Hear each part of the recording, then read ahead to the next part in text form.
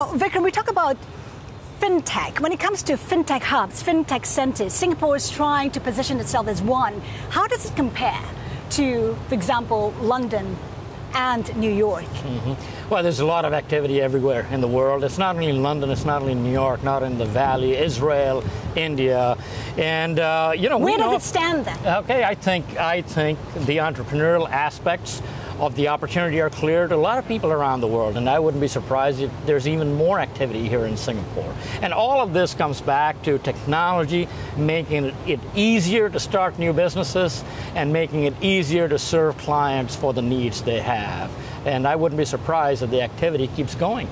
So what does it take for Singapore to surpass the other fintech hubs? Well, what would you like to see? Yeah, I'm not sure it's a race to some numbers. It's a race about quality. It's a race about what's in your own backyard. So, I mean, we know of a number of great startups here that have done a great job in serving the ASEAN countries, or they've done a great job in market making, or things of that sort. So, different areas acquire different expertise. I think in Singapore there's a great opportunity to think about Southeast Asia and the greater Asia and to figure out how to serve those customers better.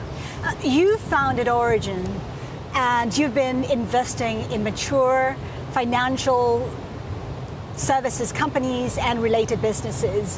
What do you look for in these companies, and what will you be looking out for? Well, we hopefully want to identify companies that are likely to be prospering in where the architecture is evolving to. And the architecture is evolving towards companies that think about the jobs that clients want to do, the needs they have. And the kind of companies we like are those that have proven their business model.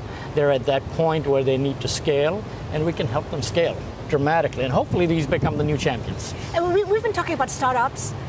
Where do you see promise? Which markets, which countries, economies are putting in the effort to produce these startups? I know you say that we're seeing it across the world, but yeah. Are there leaders in this area? Well, you are seeing it across the world, and I think that's important. You know, finance is ubiquitous. Every country has huge financial sector. So we're seeing it in Brazil, we're seeing it in Mexico, we're seeing it everywhere.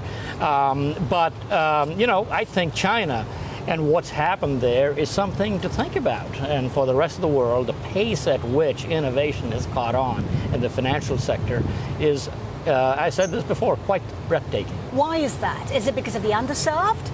Is it because of the ability for huge fintech companies to innovate? Well, I think it's all of that. It's a huge market. Not all the needs are met. Even today, only 14% of China uses mobile wallets, and that's already huge. Imagine how big that's going to be. But also, the propensity to use technology and the way they analyze data is enormously ahead of many parts of the world. Availability of data, the availability of the kind of talent that's necessary is one of the drivers. So essentially, are you then saying that the battle of the future will be along data lines? I think data is a very important component because it's data that helps you think about what the customer needs, what the job is that the customer needs to do.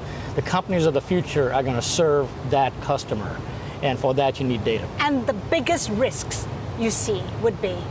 Well, I don't know what all the biggest risks are, but cybersecurity is an important risk because it does come down to data, and that's an important one. But is there a chance that regulators may be slow in responding to the progress? Oh, absolutely. I think there is a chance that some of these companies may become huge and systemically important, and you want to make sure that accidents don't happen.